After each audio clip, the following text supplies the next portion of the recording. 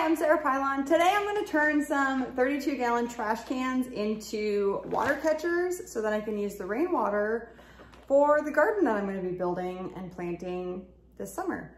I have no idea what I'm doing, but we're going to do it together and it's going to be fine. I picked up this DIY rain barrel diverter and parts kit from Menards. It was $32. And this is what I'm gonna use. Now the water is just gonna be used for watering the garden. We're not gonna be drinking it. No animals are gonna be drinking it. And it is totally legal in North Dakota to catch rainwater. I think it's kind of ridiculous that some states it's illegal, but that's beside the point. I picked up one of these 32-gallon trash cans from Menards. They were on sale for $11. I picked up 2 of them. First, I'm gonna wash this out. And then the nice thing about this rain barrel kit, it literally came with everything that I need. As far as it comes with the drill hole to drill into the downspout, the diverter, the hose, like literally everything that I need in one kit, which is awesome. And then we'll figure out the spigot that we're gonna stick on it.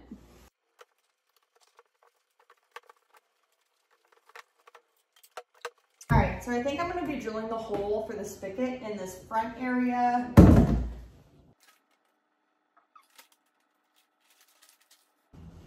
Okay, so I'm gonna put the spigot just a couple inches above ground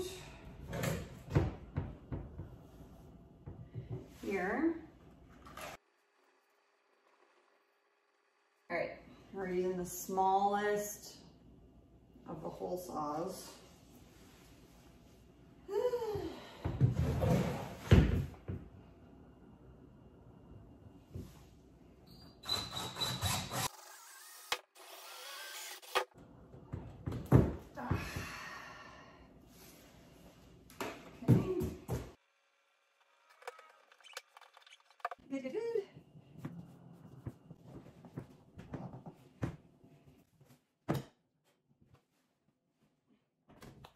So this one has like a fill hose that goes into here and then it connects up to the diverter that we will put into the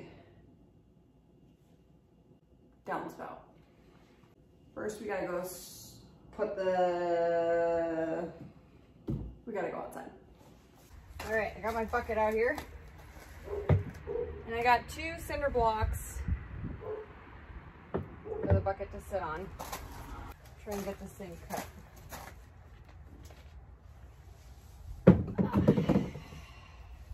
So now taking this larger hole, seal,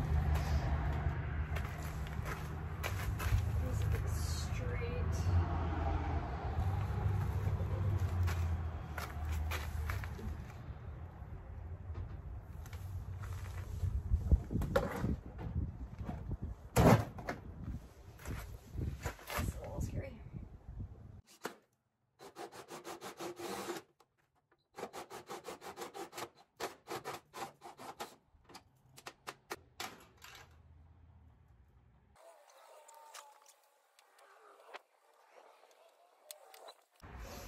Hope it opened up. And then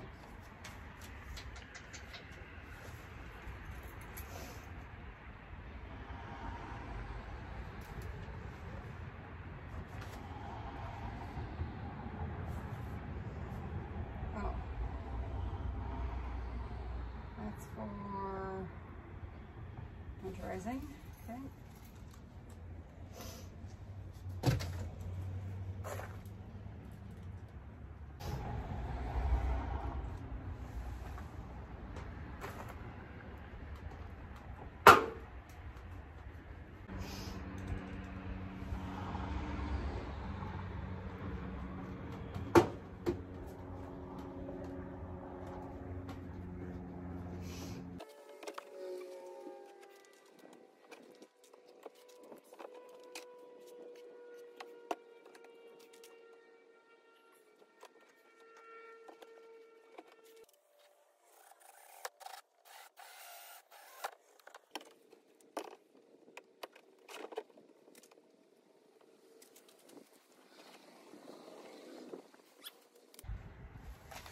So we're gonna do it with the fancy kit. Get the lid on and call it good. I think the other one I'm gonna do a little bit cheaper route.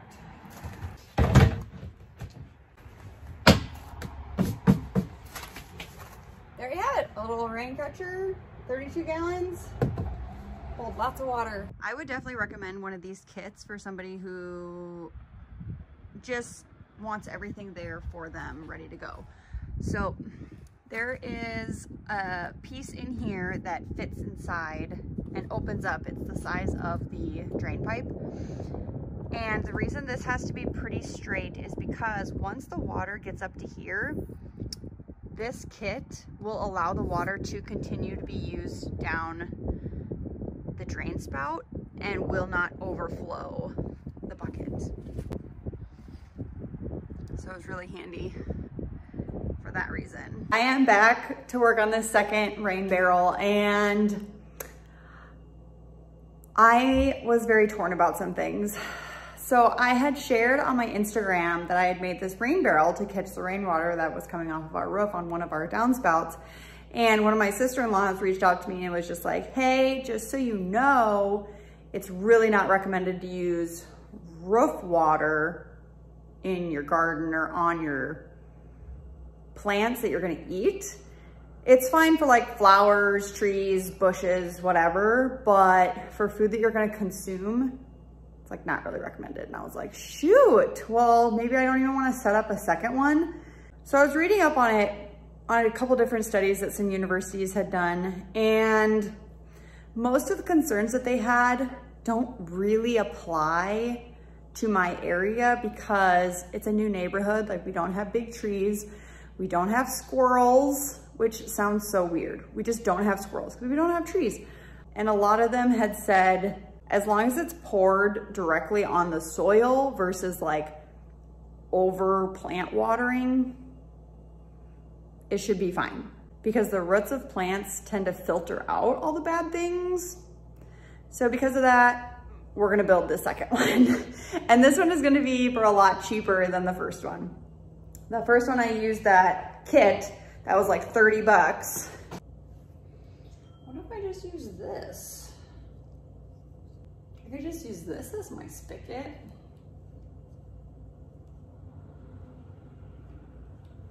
Right? I mean, I don't know, like, why not? Yeah, you know what? I'm just gonna do that. These are just leftovers from the kit that I bought. And this was for, like, if you wanted, like, overflow or you wanted to connect it to another barrel. But I'm just gonna reuse it for this.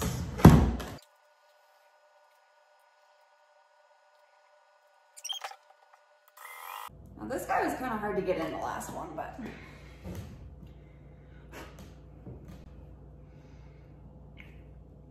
said like the easiest way was like doing this. Please don't pinch my fingers. Okay, up like that. Beautiful. And see, this has like a valve on it, so I don't know why I couldn't just use this. I think it's a great solution.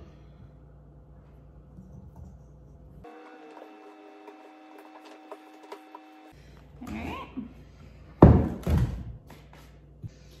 Cool, I'm gonna be able to return these things. All right, so now I'm gonna use saw to cut this out. Okay, so the idea is I'll cut a hole here, set this in like this, and then the lid will sit on top of the barrel like this, catching rainwater and whatnot.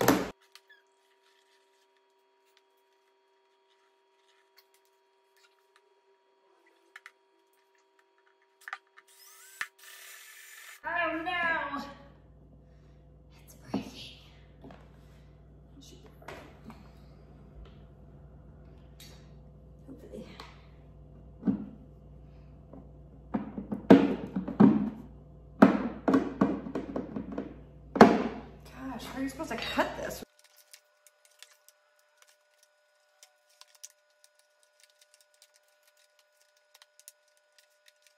Maybe that'll be good. So this kind of sits in there. And then I will, I don't know, how am I gonna attach that down? I'll put this under here for support. And here's what we're gonna do. We're gonna staple this down. We're gonna have to pry it up from the wood. And then we'll bend the staples back.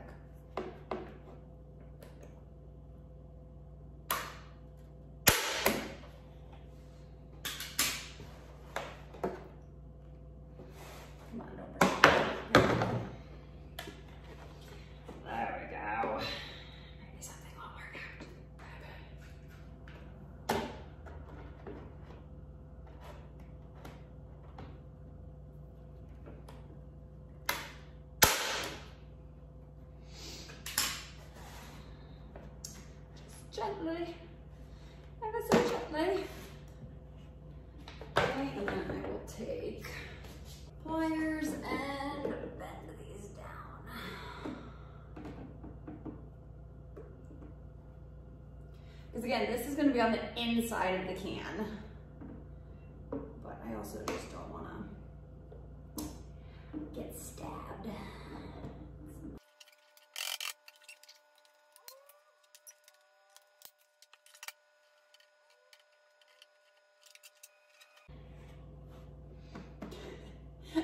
Ought to work, right? Like this, and then I have bungee cords that I'm going to connect to the handles down to the bottom. I think I'm going to need to go get my water boots on and a jacket. And then take everything outside. So it is currently not raining outside, so I'm going to be able to bring my phone out to record me setting it up. I see my neighbor out walking her dog, so I'm gonna let her go by and then get everything set up. I have to bring out the 2 cinder blocks. Actually, first I have to clear out, we had this giant ice chunk grow on the side of our house. Like sometime in the winter, I think it was January, like our hose somehow turned on. And we had this massive ice chunk on the side of our house. So I have to move that first. And then I can bring the cement blocks into the backyard and get cutting into the gutters before the next rain chunk comes. This was the ice chunk in which I was referring to.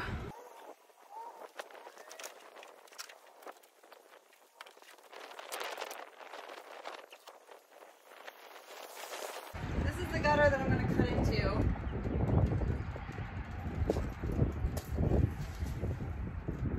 Yeah.